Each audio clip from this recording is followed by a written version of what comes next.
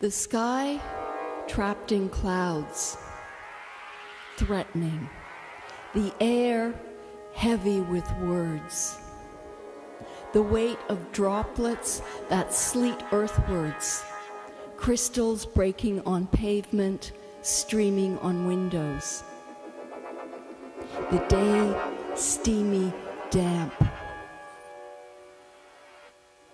I tap on a laptop by the window of an Italian cafe, sipping cappuccino.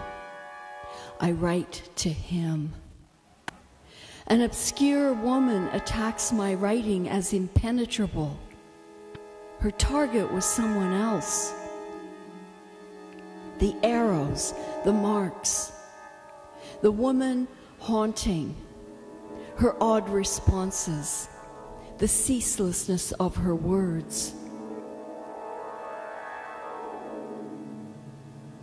Does the writing we are immersed in trouble you, monsieur? The communities I post in, flocks of birds flying in scattered formation. Today, mon cher, I am not good with words. Describe her? I trace patterns in her words, read her braille of air.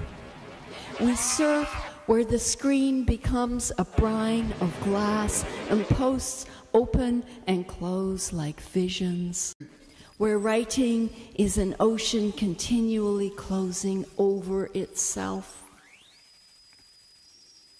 Her stories are long, drawn out. Paragraphs encroach. Waves dissolve, sand the shore. She is the rising tide. My screen splashes with spilling breakers. Imagine her.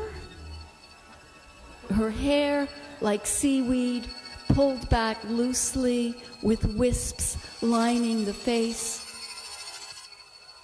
I've never seen her or looked at a photograph. She wears veils of words, obscuring sea sprays of forcefulness that surprise.